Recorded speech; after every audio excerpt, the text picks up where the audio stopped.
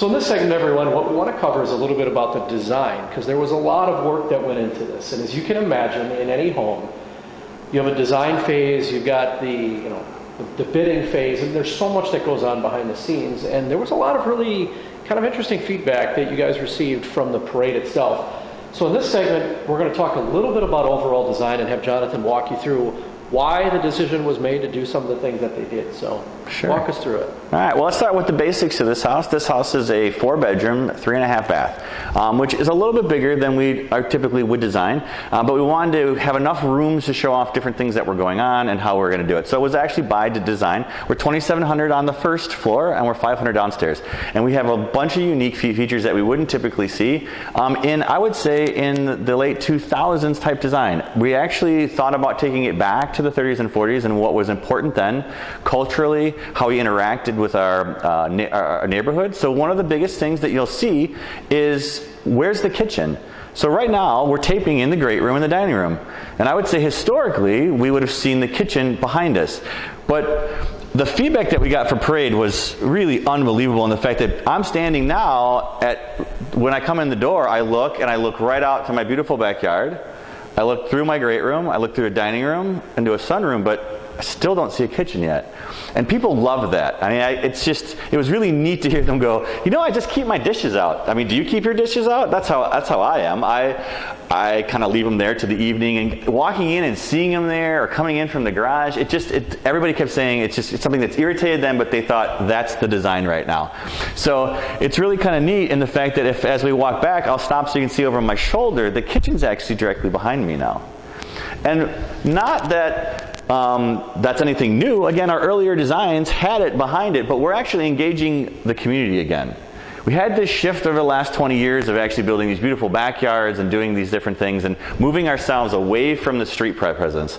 And I actually see, and we're seeing it kind of across the United States, this shift back to we're putting sidewalks back in, we're engaging people outside again. And so that design of putting the kitchen up there, not only did it hide it from kind of the view from the front door per se, but it also gave us the opportunity to look out the window and see the kids in our driveway and see who was entering us. And so it was really neat to hear those people talk about that when they came in, when they were touring during the parade, because they felt that warmth.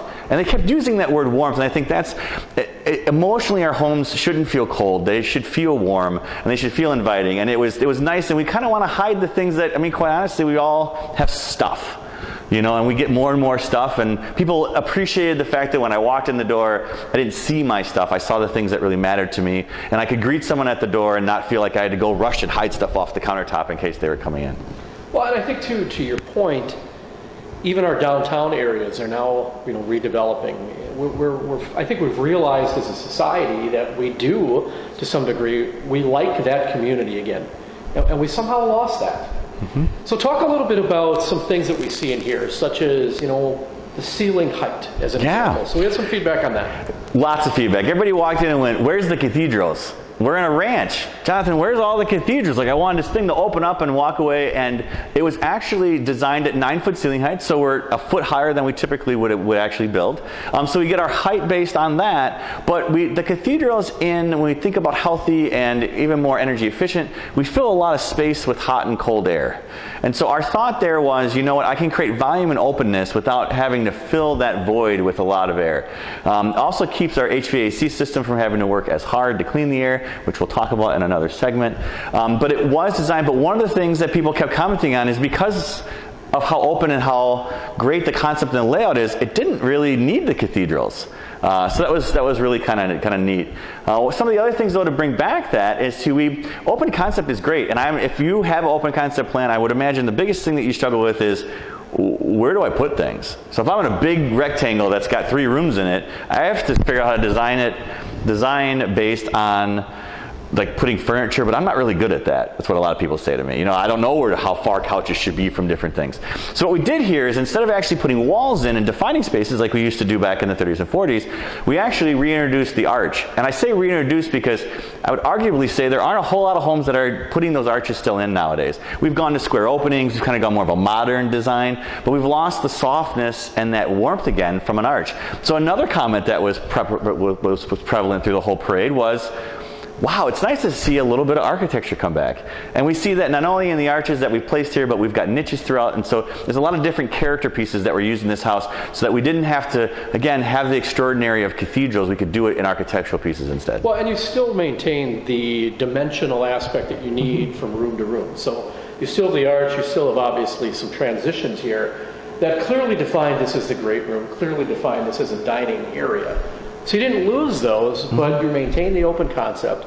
You maintain the fact that not only healthy, but from a cost savings perspective, energy efficiency as well. Correct. And in this house throughout, there are only 4 light fixtures that do not have LED lighting, and they happen to be the exterior ones, and only because they look really cool and we can't get them in LED. So really cool is still really cool. It's still really cool. At the end of the day, we all have to live in these things. So, but you will notice throughout as you walk through here that another comment was, boy, LED lighting, I would have thought it would be a lot of whites and gray, and it has a harsh light, and none of the light fixtures here anybody knew were LED. So we did a really good job with the warm tones and the LEDs. So you'll never have to replace a single light in this house. Well, and the good news is that obviously technology has just come tremendously further than it has been. So we wanted to give you a little bit of an overview of the design aspect of it. We thank you for that. So in our next segments, we're going to cover just about every part of the house. So let's go to those next.